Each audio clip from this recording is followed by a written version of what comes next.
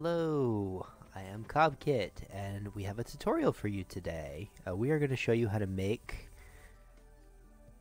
this creeper boat banner. This is my assistant, Kvetnik6. Let's see. For those of you who are fans of the Truly Bedrock Realm series, you can see that these guys, these charged creepers in boats, are everywhere. So I thought it would be fun to try to design a creeper boat banner. This is the banner design that we came up with, and I think it looks really good. You get the charged creeper aura, kind of looks like a boat, definitely looks like a creeper. Let's see, the materials that you need to make this banner are here. So you'll need 6 light blue wool and a stick to make an actual banner. You can see some of these materials are actually very hard to get in survival. This is actually quite challenging. And that's why I thought a tutorial focused on new players kind of going through some of these mechanics would be a good idea. So you need a wither skull and a creeper head. Cocoa beans, there's a couple different dyes to make. There's some enchanting that needs to happen. So anyway, I thought a variety of skills this might be interesting to new players. Okay. So let's start going through it. Okay, so the first thing that you're going to need to make is a light blue banner. You can make other ones, you can make cyan or white, but let's just go with this design. So you need 6 pieces of light blue wool and a stick. This is your crafting grid, this is how you would make it. This is something that you could of course auto-complete. Okay, so let's go through this. So where do you get light blue dye? So you can make light blue dye directly from blue orchids. You can find blue orchids in swamps. You can also make it by mixing white dye and blue dye. Now there's now 2 ways to get white dye. You can either get it from bone meal. You can obviously get bones from skeletons or from fish. You can also make white dye from lilies of the valley, which you can find just about everywhere. Blue dye is lapis lazuli, which you will mine underground. You can also make blue dye from cornflowers. So if you mix 1 white and 1 blue dye together, you will make 2 light blue dye. Okay, so what about the wool?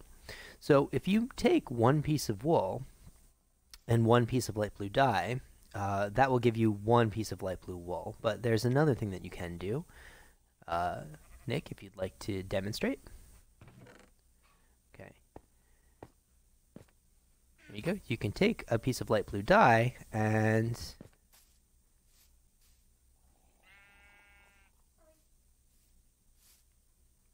you can dye a sheep.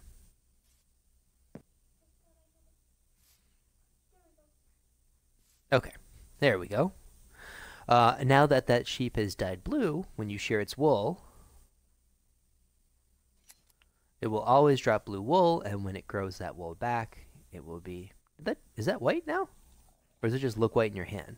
Oh, that's a weird glitch. Okay, well, Bedrock Edition, what are you gonna do? When this sheep eats the grass to regrow his wool, it will always be light blue. So that's using 1 piece of light blue dye to get pretty much as much light blue wool as you need. Okay, so that's step 1. Craft yourself a light blue banner. Now, from this point, this is when things start to get hard. Your next ingredients are going to be a wither skull and some lime dye. So how do you get lime dye? You can actually make lime dye directly if you collect sea pickles, which you can get in coral reefs, and smelt them in a furnace. That will make lime dye. You can also get it by mixing white dye, which you can get using the ways that we just discussed, with green dye. And you get green dye by smelting cactus in a furnace. So mixing a white and a green will give you 2 lime green dye. Now the wither skull is an entirely different deal. Okay, so how do you get a wither skull? That is a completely different thing. Alright, let's come over here. So wither skeletons will drop wither skulls as a rare drop. So you can go to the nether with any old sword, you fight enough wither skeletons, eventually one is going to drop a skull. If you want to improve your rates though, you would want to use a looting sword. Okay, so how do you get a looting sword? You can take a diamond sword and enchant it on the enchanting table. So this will require lapis and levels, but it's a random process. You can see here the max enchantment is Unbreaking 3. That will usually come with some type of secondary enchantment, but you don't really have much control over it. To get those max level enchantments, you need to have 15 bookcases surrounding the enchanting table. There's not really any point in putting any more other than aesthetic that will give you the max level with nothing in between. Now the other way that you can enchant is using enchanted books. So here we have an enchanted book, and we use an anvil. Put the sword and the book into the anvil, and you can add the enchantment to it. Now we have a looting 3 sword. So if you were to go just hunt wither skeletons in a fortress, now you would have a looting 3 sword to do that. Okay. Now the other way that you can get a wither skull is to have a wither skeleton blown up by a charged creeper. You can see we've had some problems doing this. We've had a couple misfires already. That's why there's some floating dirt blocks. Okay. So when a wither skeleton is blown up by a charged creeper, it will drop a wither skull 100% of the time. Okay, so how do you get a charged creeper? You get a charged creeper when a creeper is hit by lightning. So how can you do that? One way is just to have a creeper follow you and get stuck in a boat. When a mob is in a boat, they won't despawn, they can't go anywhere.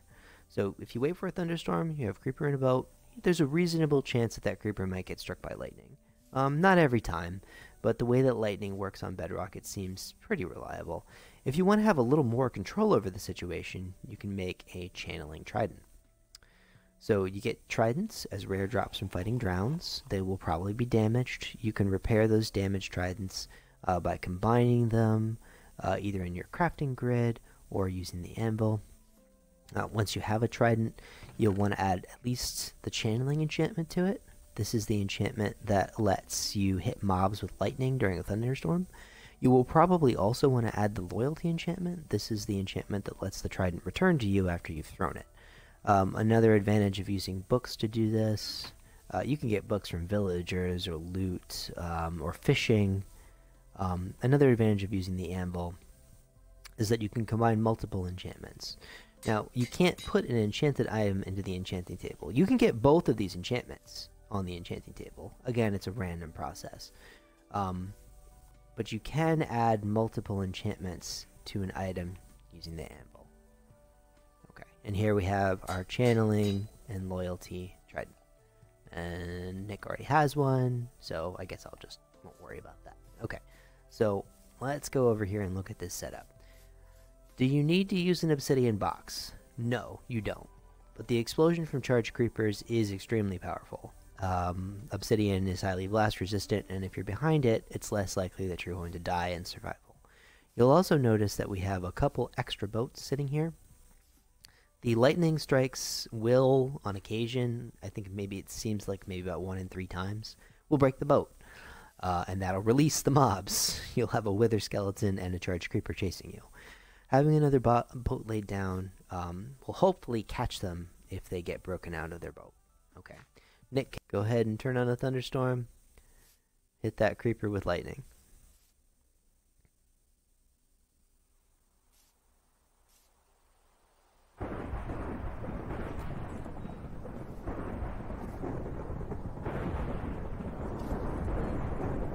Ah, they stayed in the boat this time. Excellent. Okay. So, go ahead and turn the thunderstorm off. We don't want anything interfering. Got it? Okay. Alright, now comes the trick. You want to run up to the creeper with flint and steel, light it, and then run away before it explodes. Okay.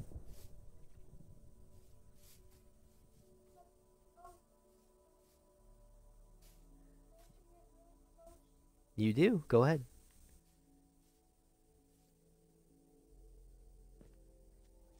Look out.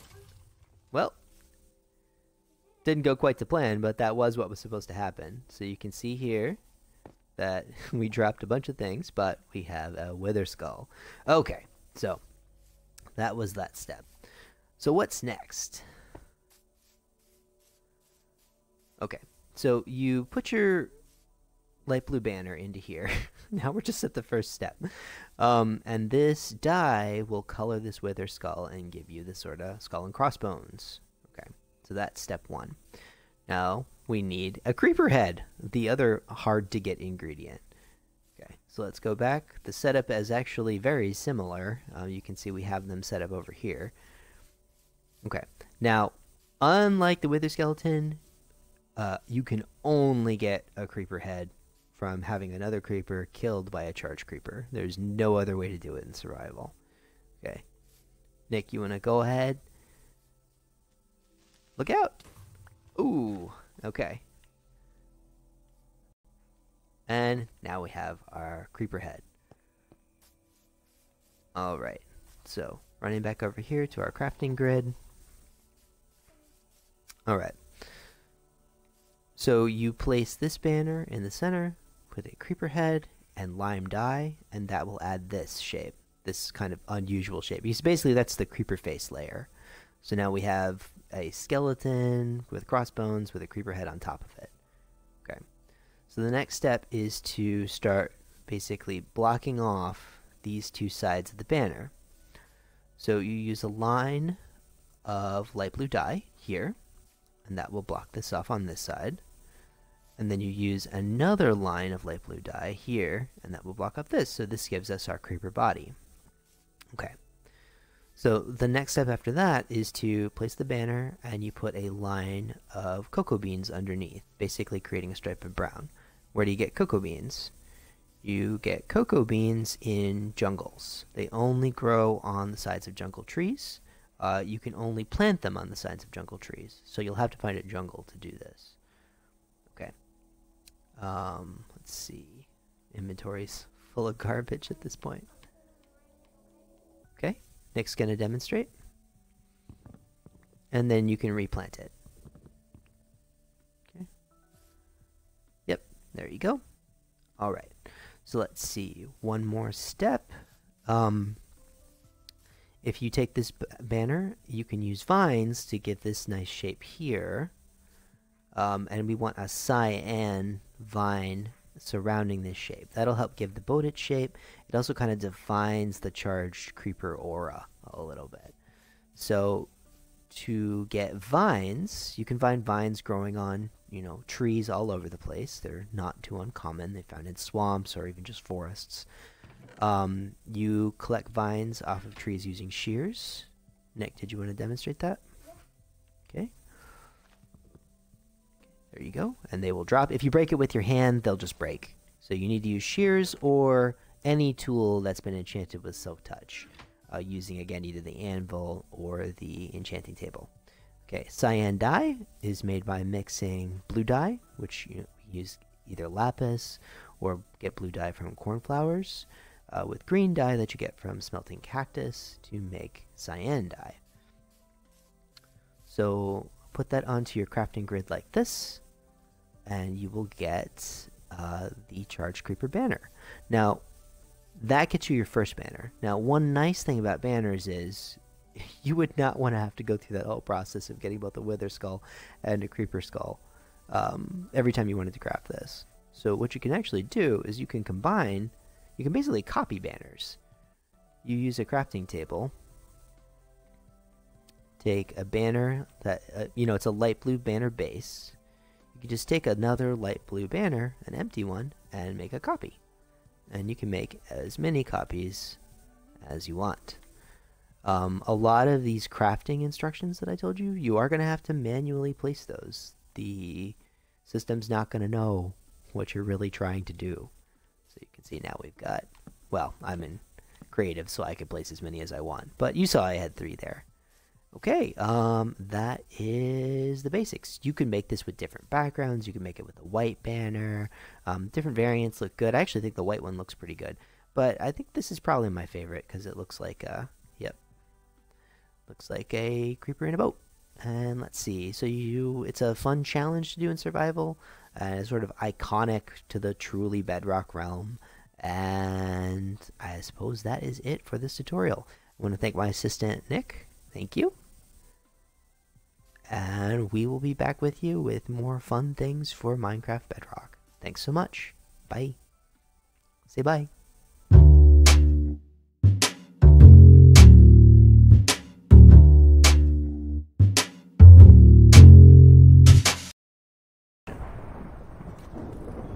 Oh, and you see, uh-oh, uh-oh, uh-oh. Run for it, run, run, run.